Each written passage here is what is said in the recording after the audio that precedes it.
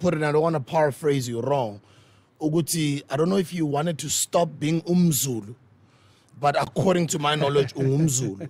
I wanted to hear your opinions on the current or the new King MisuZulu Zwelithini, and just what has been happening in the kingship and in just the royal family in KZN. From an official perspective, on behalf of the general Zulu population, I would like to congratulate the new king, Inkosi yamaZulu, MisuZulu Zwelithini, on his coronation over the weekend. Beautiful ceremony from some of the pictures and the videos I saw. A lot of notable people, local, international. For a lot of people, again, this is our lack of just African and cultural knowledge. People that don't know that there are Zulu kings and representatives across the continent. One of them being a Zulu representative, a king in Malawi. I think there may have been another one from Zambia. You know, some people on Twitter were saying things like, you know, hopefully the xenophobia and these things will fall apart, with now people realizing that there are Zulu, let's call them colonies or communities in parts of the African continent that they didn't even know about.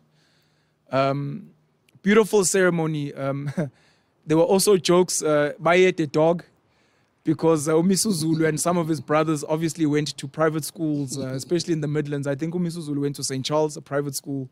Some of the kids may have gone to schools like Kersney and Durban, maybe your Michael House, Hilton.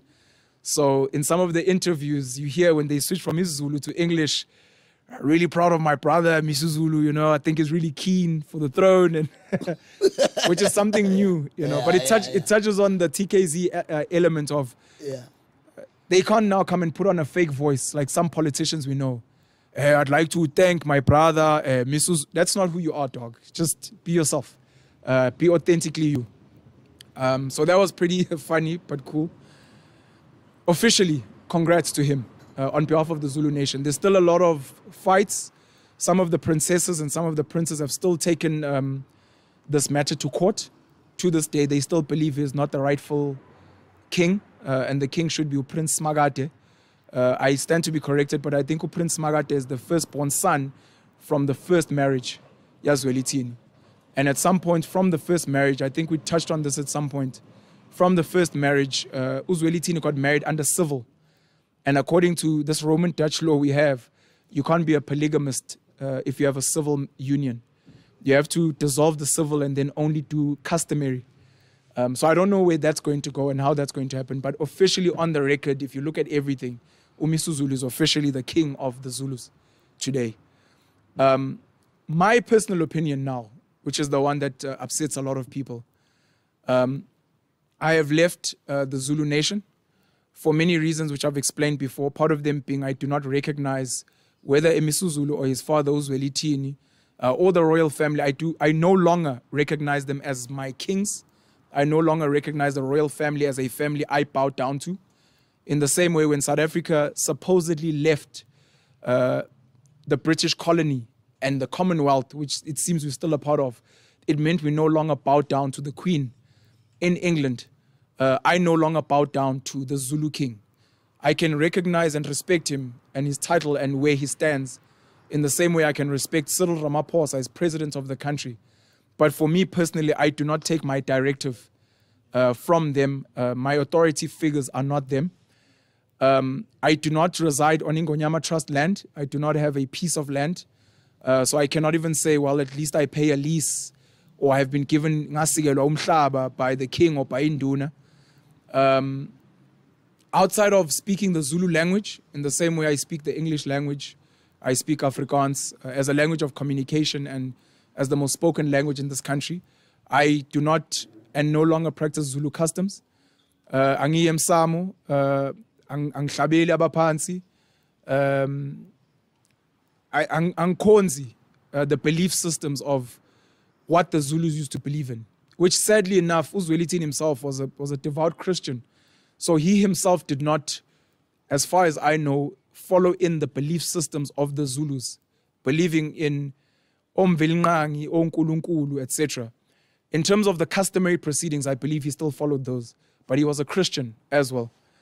I don't believe in orthodox Zulu beliefs. I believe the Zulu royal kingdom has been diluted and has lost its essence. And I think there's a lot of, this is going to go down controversially, there's a lot of clownishness and circus behavior in what's happening. If you look at Heritage Day in South Africa on the 24th of September, South Africans go to China malls now, China cities, to go and buy African leopard vest, they come to China, but these pants that were made famous by Maskandi singers, China, and they're like, this is my culture.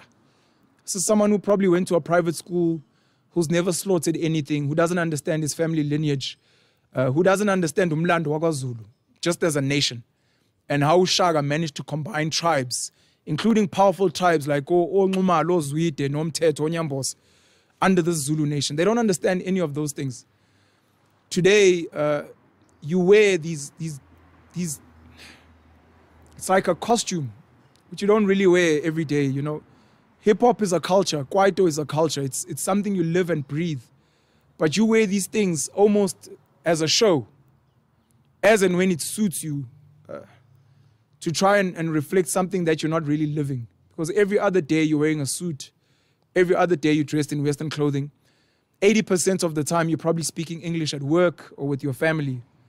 And then you're going to come and pretend to be Zulu now because it's trending. In the same way we're going to pretend to be pro whatever party wins 2024. In the same way we all pretend to be a united South Africa when we win a Rugby World Cup, when we beat the All Blacks. So I think a lot of essence has been lost. We saw a speech given by MisuZulu himself where he was struggling to read isiZulu, and he even asked uMangosuthu Buthelezi, the prince, if he could please carry on in English. MisuZulu himself, before he was brought in now, had a partner and they had 2 children. A partner he had not married. I am not sure if he had paid damages for the lady. All of those things were fast-tracked because now he's going to become the king. And this is not a young chap.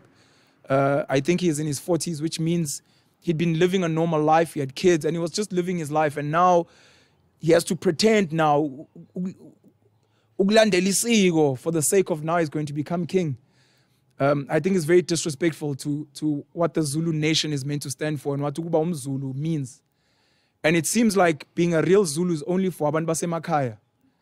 Laba bakhule ngempela belusa, bephahla, bekhuluma isiZulu, befuya inkomo, you know, eating herbs, mabegula, belalela izangoma. And those of us who are now Model C, private school, English, travel the world, all of a sudden sifika later sesonikezwe ikhundla. When we don't actually understand the lived reality of the people. We're so majorly detached from the people, and it's just nice to say. You know, people were teasing Tutuzane Zuma for getting on a platform. Ni abasaba na, with an accent, Zulu, you know. And these are meant to be the leaders of the majority black people. From a political perspective, of course, we can look to governance, and he's got a father to mentor him. But now for something that is cultural and that is meant to be the core of your existence, to have leaders who may not really live the reality of your life, who get a nice budget from government, which is paid by taxpayers, a lot of them who are not Zulu themselves, where the king gets a 60 million, 70 million rand a year. The royal palaces are taken care of by the KwaZulu-Natal government. The wives of MisuZulu's father are taken care of. And then Ingonyama Trust, which is close to 3 million hectares, a lot of that land is given to mines and businesses and farms that are not even owned by Zulu people. And how true is it that the ANC wants to dissolve the Ingonyama Trust land with 3 million hectares? So Ingonyama Trust, just the parts where they lease out to white, Indian and foreign business interests, it raises between 180 million to 200 million rand a year. Where does that money go? Is it being invested in the Zulu nation? Are they building schools that teach natively in isiZulu? Are they building a Zulu economy where every Zulu item you see has to be trademarked and patented? You cannot wear Zulu unless it comes from a Zulu factory. Are they building Zulu structures, Zulu libraries? Are they exporting the Zulu culture to the world? As an example, it becomes tragic for me what's happening. And those are part of the reasons why I was raised Zulu, and I'm very thankful. And ngakhuliswa ngenhlonipho, ngobuntu, ngokulandela isiko la ngikhona, ukuhlonipha nje abantu in particular. But the essence of where this comes from and where it's meant to be going, I think has been lost, especially by some of the people who are meant to be leadership.